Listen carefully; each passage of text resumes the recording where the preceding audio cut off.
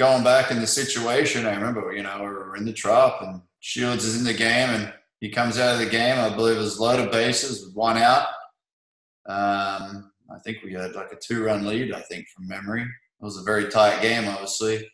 Um, and our first playoffs in the history of Tampa Bay, and there's a lot on the line.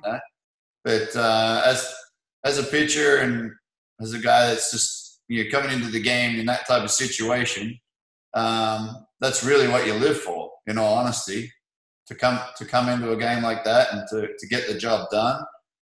That's what we love. I know we don't always get the job done, and it's a tough day when we don't. But when we get that opportunity and you get it done, there's nothing better. And I do remember coming in and striking out at Rebay.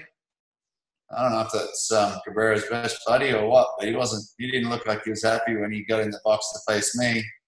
So we had the 2 outs with loaded bases, and the first pitch I remember throwing down and away, I missed, wasn't even close, and he kicked the dirt at me, towards me, and told me to challenge him. And a few other words I said, right. So I did, I suppose. And he ended up throwing just heaters and punched him out and pointed to the dugout and told him to go and sit down and a couple of other things.